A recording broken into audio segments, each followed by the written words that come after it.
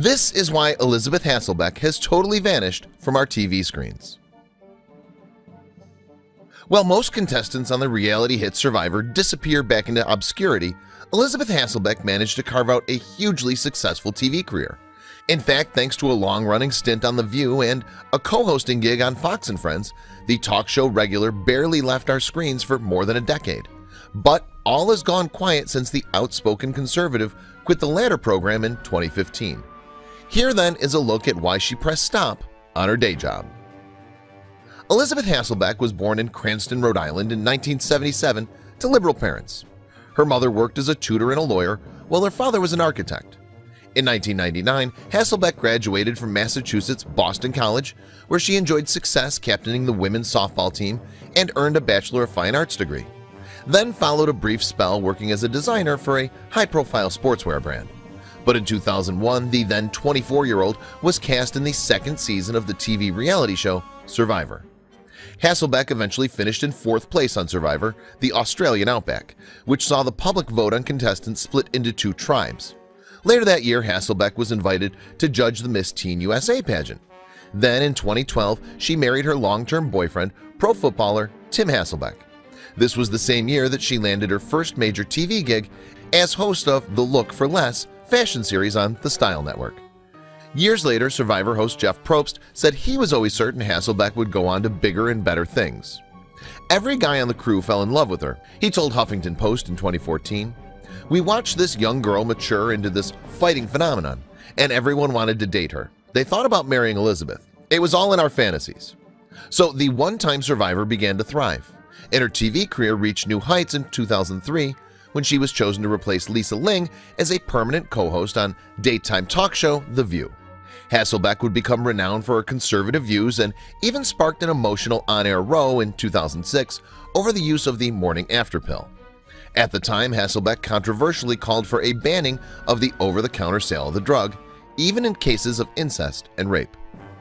Hasselbeck courted further controversy the following year with her support of the war in Iraq. The subject famously saw an on-screen bust-up with her fellow presenter, comedian Rosie O'Donnell.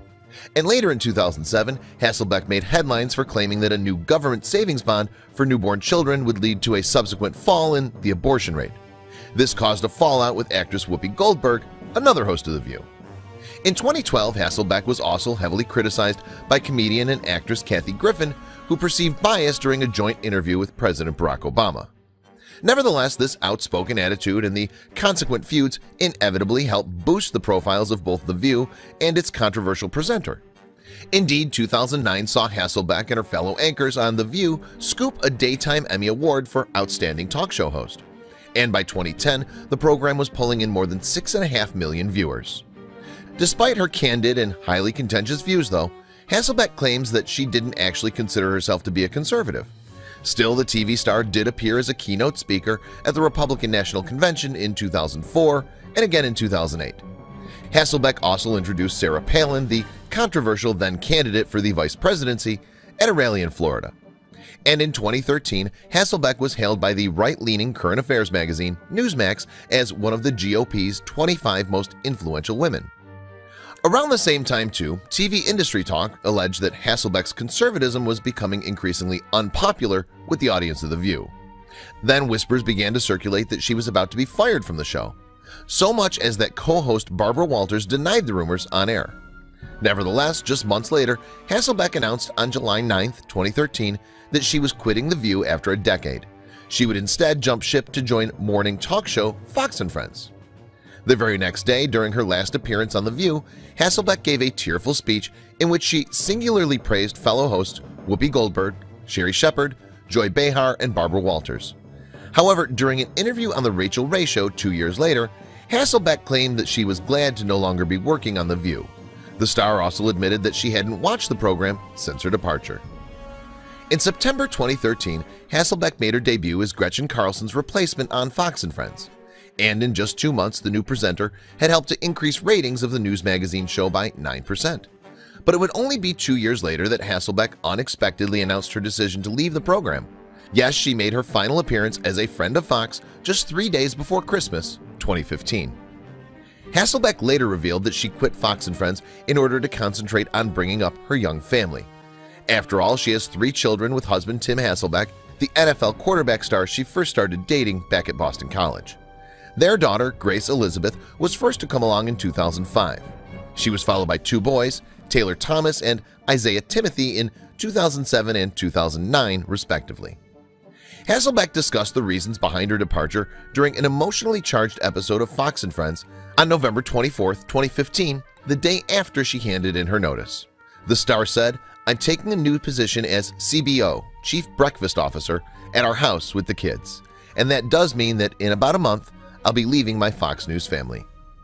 Continuing to address her viewers, she added, "The kids need the best of me, not the rest of me. This is a really hard decision, but I know it's the right one, and I thank you all at home for understanding." Hasselbeck also revealed that she felt the peace of God about her choice to leave Fox & Friends, and it proved television itself. But some observers believe that there were other contributing factors to Hasselbeck's decision to stand down from her TV duties. In 2014, for instance, the presenter was forced to take some time out from Fox & Friends after doctors discovered a tumor in her abdomen. Happily, Hasselbeck found out later that the growth wasn't cancerous. Nevertheless, the scare may well have forced the star to reassess her priorities. And that was not the only health problem Hasselbeck has had to face. Indeed, she lives with an autoimmune disorder known as celiac disease, which affects the small intestine. In 2009, Hasselbeck published a self-help book, The G-Free Diet, a gluten-free survival guide aimed at sufferers of the condition. 2 years later, the star launched a line of gluten-free foods suitable for both children and adult celiacs. But although Hasselbeck has not been seen on screen lately, she's not been entirely absent from the media spotlight. In 2016 and 2017, for instance, the mom of 3 hosted the K-Love Fan Awards, an event staged by the titular religious radio station. Hasselbeck is, after all, a committed Christian. She's previously denounced the removal of Bibles in U.S. hotel rooms and the persecution of believers in Iraq. Hasselbeck also made headlines in 2016 for her defense of Roger Ailes, the Fox News chairman, accused of sexual harassment by her Fox & Friends predecessor, Gretchen Carlson, in a lawsuit. Hasselbeck told the website behind Entertainment Tonight that Ailes treated me with overwhelming respect, a pure-hearted kindness for which I am forever thankful. Nevertheless, Fox later settled with Carlson over the allegations. Later that year, too, Hasselbeck was back in the news, this time due to the sale of her family home. The 5-strong Hasselbeck unit departed their colonial-style house in Greenwich, Connecticut, for a 6-bedroom property in Belmead, Tennessee.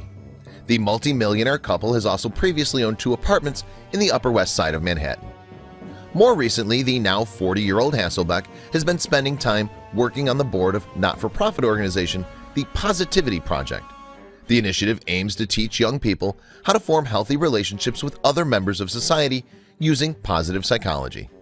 Visiting a school participating in the Positivity Project in Raleigh, North Carolina, Hasselbeck spoke to a local CBS affiliate TV station where she said, "Kids themselves are saying they love having class time to understand character.